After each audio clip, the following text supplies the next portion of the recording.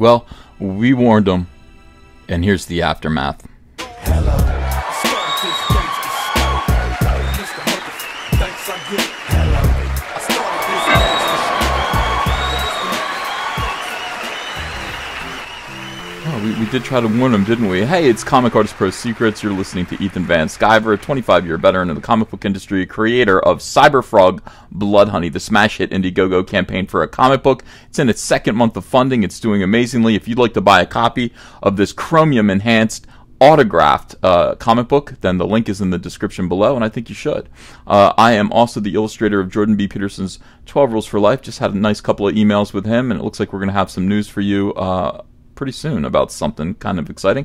And I am also a great big Star Wars fan, which is why today I sit on a stoop, head bowed with Mickey Mouse, single tear rolling down my cheek. I breathe a deep, heaving sigh with Goofy, I guess. I feel some depression with Daisy Duck. What other Disney characters are there? The classic ones, not the Disney XD. You know what I'm not none of that. And that Funicello, she's no longer with us. Tommy Kirk is still around. I pee myself in agony with Tommy Kirk over this terrible news, I guess. Disney Q3, third quarter earnings outlook dims. On Soylo, a Soy Wars story. Mergers and acquisitions, uncertainty. Okay, so that is quote unquote uncertainty from an analyst. An analyst lets us know, and that analyst is Day-Day Hayes. Is it Day-Day Hayes? I don't really know. Disney should report a profitable fiscal third quarter in a few weeks' time, powered by its media networks like Disney XD. Ever since I've got an 11-year-old in the house, and she watches Disney XD. It is the worst thing ever. I can't. It's a bunch of young Logan Pauls running around trying to be funny. Oh, so random humor. It's got to stop. It's absolutely got to stop. And I can't say. I guess it's for kids. I guess it's for kids. But I'm starting to realize, I am that old man saying, "Get off my lawn with these kids. Get out of here. Stop having so much self-esteem." But also their theme parks. Theme parks are good. I'd like to go to Disney World with, Jeff from World Class, Jeremy from Geeks and Gamers, get the High Council, run around, cause mischief, go on all the rides, and just enjoy the last remaining profitable Disney venture. Until that is, eventually this is all going to bleed over into the Disney parks, isn't it? And eventually people are going to be picturing Pablo Hidalgo when they go to Disney World, and they're all just going to vomit on their families as they're entering into the park. They'll throw up all over themselves, all over the stroller with their child in it, all over their significant other, all over their kids. This is the problem. This is the problem with having the Lucasfilm Story Group be associated with Disney. These people are monsters. These people are very silly. And they drag everything down with them. And that's what we're going to see here. It predicts Wall Street analyst Stephen Cahill of RBC Capital Markets, even so, the misfiring of the Star Wars spinoff, Soylo. Is that a link to porn? Is it? Somebody told me that MovieWeb, which is a website now a news website, garbage tier news website that exists solely to troll this channel. They have actually added porno pop-ups to their channel, just to troll us. We're not going back there. I'm not going to fall for it. These guys, magnificent job of trolling us. I have to give you some credit, but I am receiving reports that porno does pop up now when you're visiting the movieweb.com site. I'm not going to fall for it. I'm not going to fall for it, Kevin Berwick, B.A. Orange. You're going to have to troll Geeks and Gamers. That would be kind of funny. I would like to see Jeremy accidentally stumble across some pop-up porn from movieweb.com. Pop-up porn. Yeah, so I'm not going to click that link. The uncertainty surrounding its mergers and acquisition plans have prompted Cahill to lower his quarterly earnings estimates for the company. How do you like that? How do you like that? All because of Kathleen Kennedy. All because of Pablo Hidalgo. All because of, to a lesser extent, Chuck Wendig. I like to blame Chuck Wendig for everything. I don't think Chuck Wendig has much to do with much of anything. I think, probably even his own life. is not within his control. So I don't think Disney has him to blame. But let's blame him anyway. Chuck Wendig. Let's blame Ryan Johnson for this. I think Ryan Johnson does have a lot to do with the problems that we're facing here. Cahill still rates Disney as his top pick in the media sector and retains a 12-month price target of $135 a share, a healthy premium over its current level of about $104. So buy now. Buy now. Buy now. And by the way, what they're not taking into consideration is the fact that there's going to be a huge spike once Kathleen Kennedy is frog marched out of Lucasfilm this September and hires a replacement. Probably going to be, Dave Filoni, we think. A man in a cowboy hat. I trust a man in a cowboy hat. I trust him, especially when he's in L.A. Well, in L.A.? Yeah, I think I do. I trust him even in L.A. He looks like Johnny Cash. That's cool. If he sounds like Roseanne Cash, that's different. But anyway, even so, in a research note today, he wrote that a likely write-down of Zoila would outweigh favorable outlooks for media and theme parks. Oh my gosh. Pablo Hidalgo is outweighing things. You don't say. Accordingly, Cahill has reduced his estimate of earnings per share by 4% due to Disney's transitional period. They're bleeding money. They're hemorrhaging cash. Because of Kathleen Kennedy. Because of the bidding war with Comcast over 21st Century Fox assets, Disney will no longer be buying back $20 billion of its own stock anytime soon, as it had originally planned, Cahill predicts. Now, I'm going to buy it. I'm going to buy it, and I'm going to institute a lot of controls. A lot of new strategies, a lot of new things I will implement. I don't have $20 billion. The battle for Fox has erupted after nearly 6 months of calm.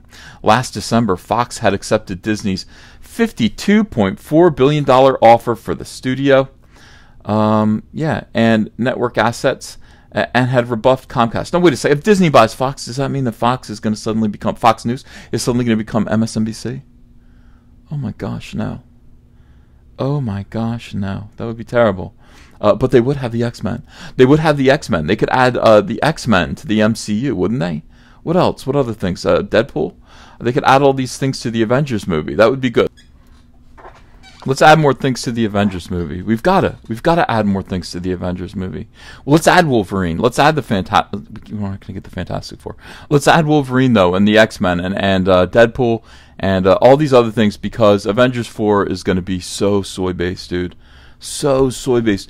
It's basically going to be like all the female heroes, all the new female heroes of the SJW Marvel Universe, such as Ms. Marvel Kamala Khan, and then with the big hands. I mean, she's costumed stupid and her hands gross. The SJWs don't know how to create characters. They don't know how to make things. They don't know how to make superheroes. They don't know how to invent anything. All they know how to do is ruin what somebody else invented. Kamala Khan, Carl Manvers, case in point, character that existed before SJWs, ruined by SJWs. Squirrel Girl, probably they're going to use.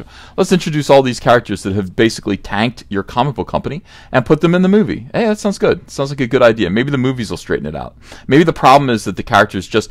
We'll do it the other way around. It's not that everyone loved Spider-Man in the comic books, and then of course that love translated. He's just a great character. Of course, you put him in the movies, they love him in the movies too. But maybe people just need to see these characters on the silver screen, and that's going to fix them in the comic books. They're not just widely reviled or just completely ignored in the comics because they're terrible characters. It's because people just need to see them talking. We just need to see SJWs talking in order to love them. The battle for Fox had erupted after nearly 6 months of calm.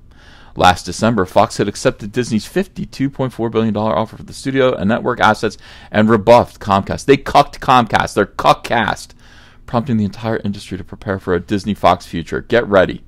Here it comes. In June, though, after AT&T was given the green light to buy Time Warner by a federal judge, Comcast came back aggressively with a counteroffer. That led Disney to raise its offer to the current level of $38 per share, or $71.3 billion. The Cahill expects the brawl to continue, and that will have implications for Disney's financial state. The ball is now in Comcast's court to respond to Disney's offer, which benefits from being 50% stock so as to lessen the balance sheet strain, Cahill writes. because the Department of Justice required Disney to agree to divest Fox's regional sports networks in order to gain approval for the deal. The projected $20 billion to $25 billion value of the RSNs give Disney some maneuverability in Cahill's view. The component suggests Disney can even afford to pay even more for Fox. Well, don't because Comcast is doing some calculations, Cahill added, we wouldn't be surprised to see Disney and Comcast bidding into the 40s per share, meaning the $80 billion range. As such, we expect Disney to be somewhat range-bound until the dust settles. What is the dust settling?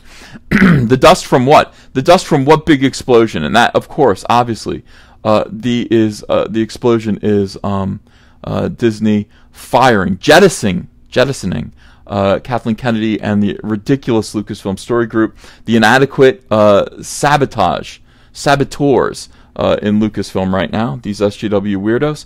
Get them out of here. They are incapable of making Star Wars movies. Do it now before Episode 9 really gets underway. What are you waiting for? Fire up that trebuchet, or what other way?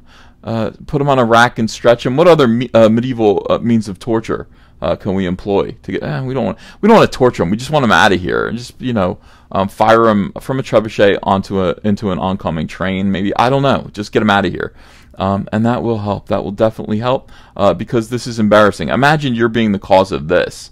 Imagine it's like everything's great except for the one thing that you did, and that's ruining everything. Yeah, it's cause for firing. Thanks everyone. See you again soon.